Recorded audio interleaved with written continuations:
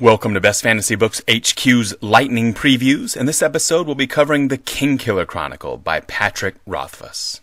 The Kingkiller Chronicle is a planned trilogy beginning with The Name of the Wind, The Wise Man's Fear, and concluding with the yet-to-be-published Doors of Stone, as well as multiple standalone planned and published books in the same world. The Kingkiller Chronicle is the story of a man who calls himself Coat. His exact age is unknown, but he appears to be 20-something, and we meet him as the owner of a small rural inn. What we quickly learn, however, is that the man who calls himself Coat began his life in a family of traveling performers, but eventually went on to become the world's most infamous arcane magician, and is now wanted, dead or alive, which is why he is hiding as an innkeeper. How could a boy born to traveling minstrels eventually grow up to be the most notorious man in the world? Well, you'll have to read and find out. But what we can tell you is this.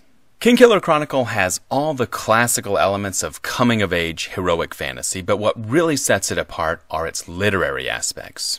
The content is appropriate for a broad audience, and while it does have some adult content, we don't feel that any of the violence is overly graphic or gratuitous, and most of the language is very cleverly used and actually funny. Finally, on a magical content scale of 1 being card tricks to 10 being dragon-riding demigods, we would give this series about a 6. So we hope this helps. For more information, you can visit our website at bestfantasybooks.hq.com or subscribe to this channel for notification when future videos like this are published. Until then, thanks for watching and keep reading.